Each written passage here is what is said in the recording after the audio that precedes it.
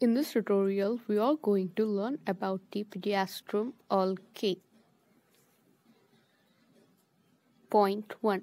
Pediastrum belongs to class Ethomophyceae. Point 2. Pediastrum is a freshwater plankton. Plankton is small organism of plant which lives in water. Point 3. Pediastrum is a non-motile algae. Thallus structure. Point 1. Pediastrum colonies consist of at least 4 cells. The colonies has 4 cells. Point 2. Pediastrum colonies are disc-shaped and contains horn-like projections. You can see on the screen. The colonies are in the disc shape and it has the horn-like projections. Point 3. Young cells are uninucleate. Uninucleate is it has a single nucleus. On the screen you can see the image of Pediastrum algae. Reproduction. In asexual reproduction, point 1, a parent colony produces a number of biflagellate zoospores kept in a vesicle. Parent colony reproduces zoospore which has biflagellate which are kept in a vesicle.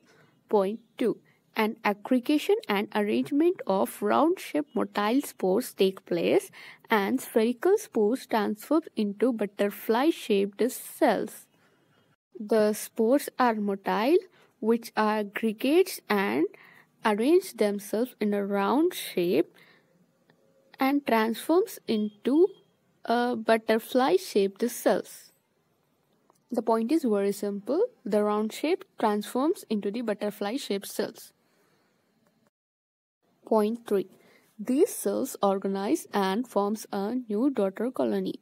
This cells organizes and forms new daughter colony. Point 4. Sexual reproduction is by fusion of small biflagellate gametes released from parent cells. The gametes are small and they are biflagellated. Point 5.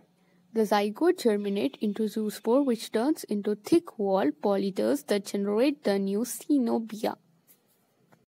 Zygote germinates and forms the zoospore which turns into the thick-walled polyeders that generate the new coenobia. Coenobia is arranged colony of algae which act as single organism.